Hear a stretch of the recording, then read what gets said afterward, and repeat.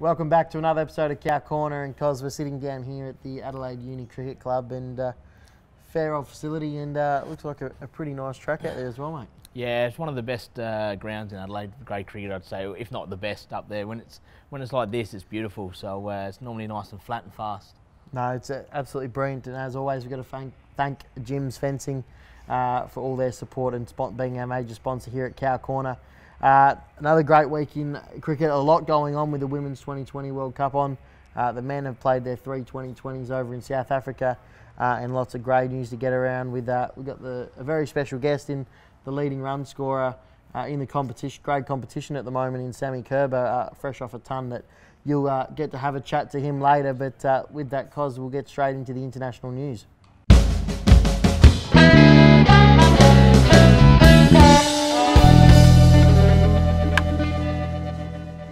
We got the international news brought to you by Millard Conveyancing, because, as we said, we'll touch on the Women's World Cup at the first, and we said it in last week's show that they copped a bit of a scare in the tri-series against India, and India got the Aussies beaten game 1.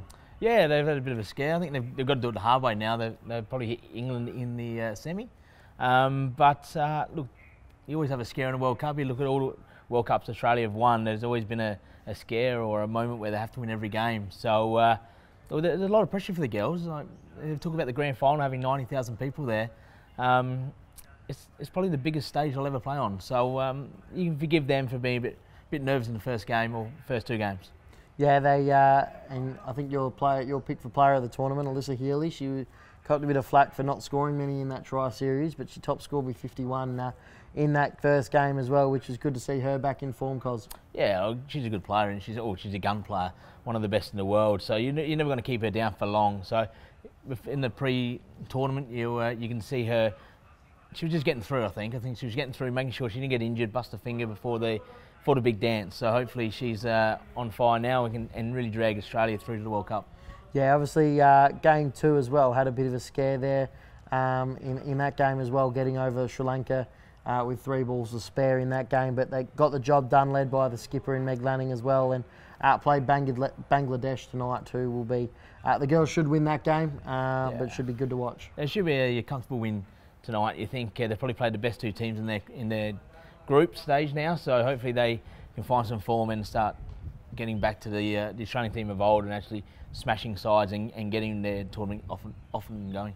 Absolutely, mates, and we'll touch on the men's 2020 tour of the Tour of South Africa, which is the 2020 3 games we've completed. We won 2-1, and apart from the 1 loss, geez, we pumped the South Africans in the other 2 games. Yeah, we did. It was it's fantastic. It's a great advertisement of cricket in Australia.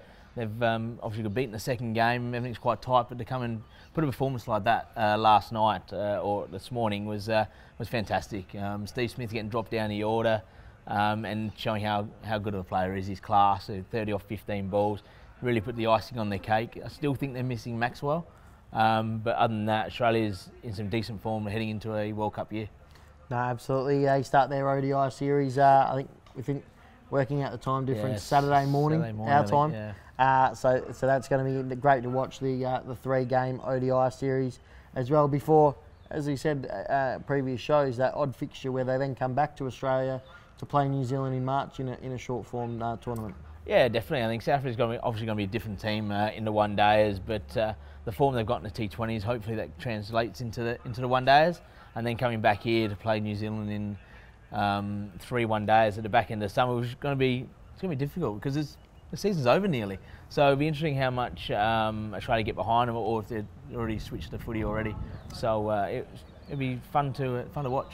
Yeah, eventually, I reckon they might have switched to footy by that stage. Well, I'm starting to now, so it's getting to that point. But mate, while we're on international news as well, you're actually heading off to represent Australia as well over in India. Tell us a little bit about that. Yeah, there's the Masters Tour for the road safety in India. So yeah, we're off there: West Indies, South Africa, Sri Lanka, India, and Australia. So there's some big names other than myself. There's some really big names. I think Brett Lee's captaining Australia.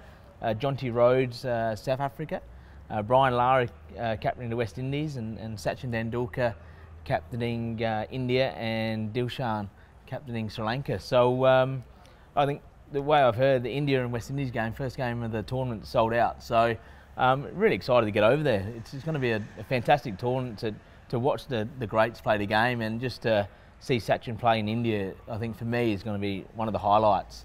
So yeah, can't wait. No, it's going to be excellent. What are we expecting from you? Have you had a call from the skipper, Brett Lee, yet to learn a little bit about what your role is going to be in the team? No, I talked to Brett Jeeves the other day, and he said he's about 130 kilos. So he said, I'm not sure I'll get 3-4 overs. So I'm a bit worried that way. Ben Hilfenhaus struggled to get 3-4 overs at the back end of his career as well. So I think I may have got some bowling in me, which I'm not overly happy about.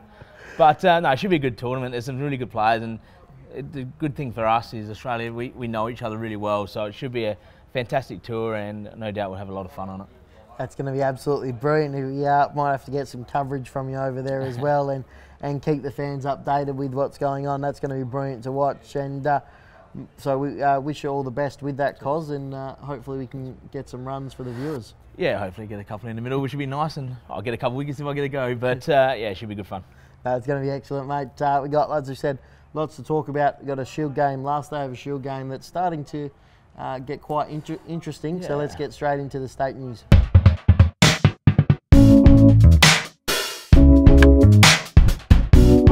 We got the state news, and Cos, as we said, we're into the last session of the Redbacks New South Wales game, which wasn't looking promising after the first innings. The boys had, not made enough there with the bat, but holding on strong in the second innings, and we've got about 158 to go to win in the last session. Yeah, I think Ferg just got out just before or just after tea now, so Cooper's in there, 60 odd not out. So yeah, Cooper holds the key. I think he scores quick enough to be able to at least get us somewhere near the total, and hopefully someone can finish the job off. But it'll be a fantastic win to chase 400 at Bankstown. Will be fantastic. It's a slow, shitty, turny wicket where they've produced for Lyon, and Lyon's bowled really well first innings.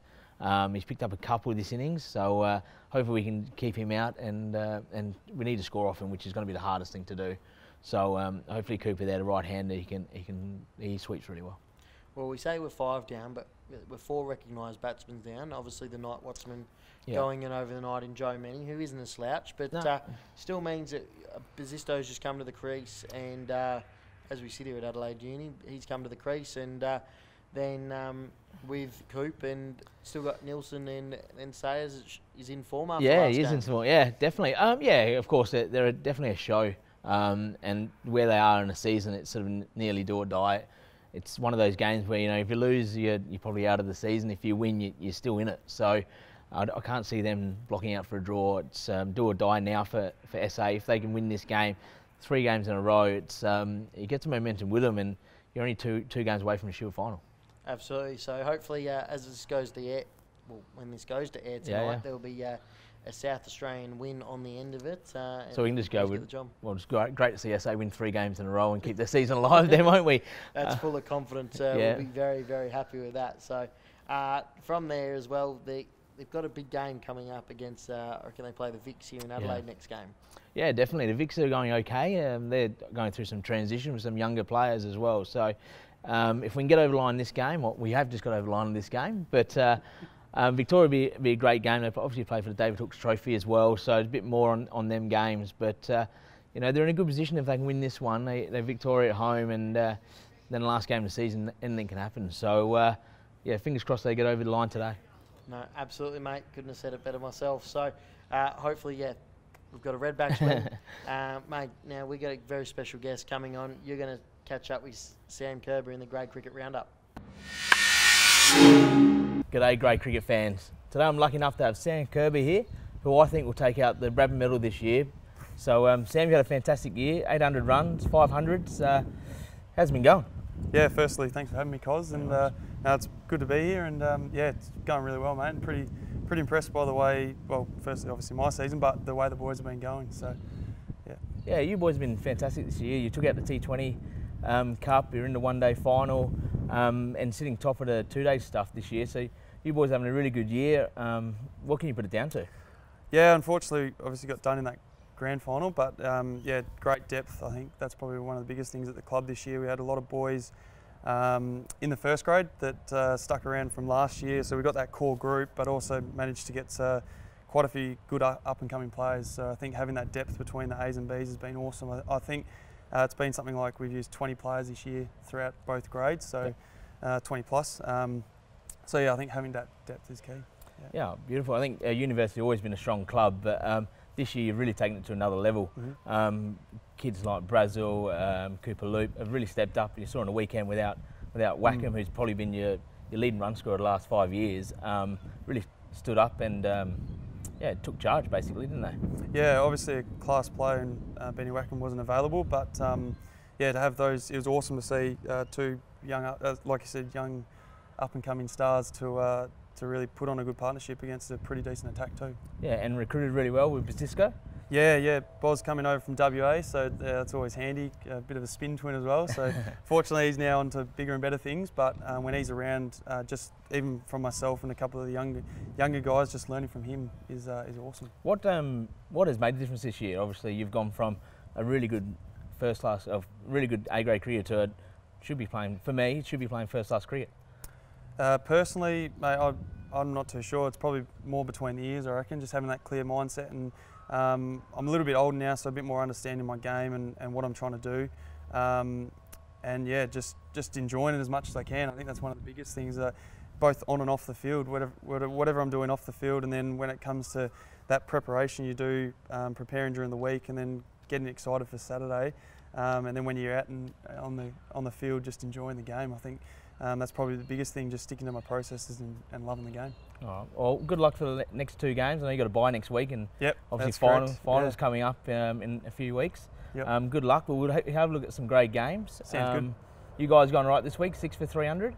Yeah, 6 for 300 out here. So we got 330. So it's I'd say we got our nose in front, but Adelaide are a good side, and we know they got some good batters. So it's going to be to take 10 wickets, going to be good task. And big day for yourself Saturday, another 100.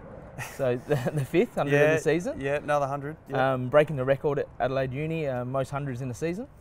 Yeah, I wasn't actually aware of the record until I was dismissed, and club stalwart and legend Rob Shanassi was in my back pocket on the way down, followed me down the rooms and let me know. So that was that was pretty surreal, and absolute honour. And I think the record was, it was about 99 years since that record was held, and Gilbert Joes, I think it was, that held the record, and absolute honour to break it, I guess, but job's not done. No, definitely 2 more games hopefully for you boys. We'll go through some more games. East Torrens are playing Prospect. They're looking to lock down 4th spot. Knocked over Prospect pretty easy. I really can't see another result than an outright win in that game. Yeah, I think you're spot on there. West Torrens are chasing 280. That'll be really interesting. We saw in the last game against East Torrens, Daniel Drew. Dana's got another 100 and made it a big one, and the other batters were able to bat around him. So I'm sure if he gets going again, and also they've got young Bailey Capel up top. So if those 2 get going, I'm sure they'll get that. Yeah, he's had a pretty good year as well, Bailey. He has. Who else is there? There is West Torrens, done that game. Who else is around, mate? Kenzie's 350. Kenzie's 350. Looks like in charge of their game there. Can't see them dropping that, to be honest. Yeah, so the top 4 for me are pretty much sealed, I think. Uni, East Torrens, Kenzie's and Adelaide. I think that's going to be a finals to watch. They've got some really good state players coming back. I think University for me are just a noses in front with your state players coming back, with Winter Many, Weatherall coming back into your side. I think will make your side a bit too strong for the rest of the competition. So we'll see how we go. In months will tell, and hopefully you boys are crowned premierships. We'll have to see, mate. No worries. Thanks for coming in. No worries at all, Cozzy. Thanks for having me again, mate. No problems. Too easy. Beautiful. Great little insight there with Cos and Sammy Kerber. He's an absolute star, Sam. Yeah, he's an absolute jet. He should be playing first class cricket, or at least round the mark. So keep his name on your tip of your tongue, because he'll be playing for South Australia anytime soon, I'd say. Bradman medal winner? Yeah, I think so. 800 runs, 15 wickets. I can't see anyone. 500s, that's going to get you max votes most games. So I can't see, other than Pengelly, I can't see anybody else beating him. Hopefully he gets one and we can get him back on the show to talk about that as well. And I know for his sake he'll be wanting to win a premiership as well, which they're right in the hunt for, Cos. Yeah, definitely. And obviously got the T20s the next week coming up, the National T20 knockout comp. So they're going to be another big show in that. So there's some big cricket for University at the moment. Yeah, we're going to try and get some coverage of that as well for the viewers to get around the boys there as well, and hopefully Adelaide Uni can take it out for South Australia. But mate, you got the ace cricketer of the week. It's back after a little bit of a hiatus. I was looking around the competition. There wasn't too many too many good you haven't been scores. playing, have you? String still sore. No, I've back in the twos, playing in the twos at the moment. Can you win it from the twos? Well, no. You got to be playing A1s, but we'll win a flag in the twos, so I might just stay down there just to get a bit of premiership glory. But no, it's we're going to give it to an absolute stalwart of the Barossa competition from Gilbert Valley, out in the sticks out there. Horrible place to play cricket, but a good place to drink beer. And that's going to Kimmy Vanderloo, who hit 100 on the weekend out of 200. Kimmy, I don't want to give his age away, but he'd be getting on a bit in life, and he's still as good as ever, Cos, and whacking them. You had the pleasure of getting him out, or?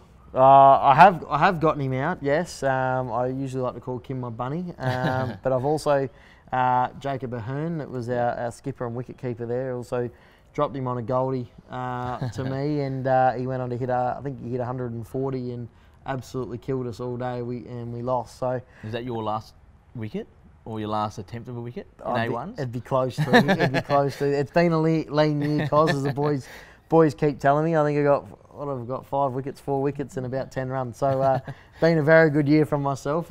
Media commitments have taken over. Yeah, Cos. definitely. Yeah.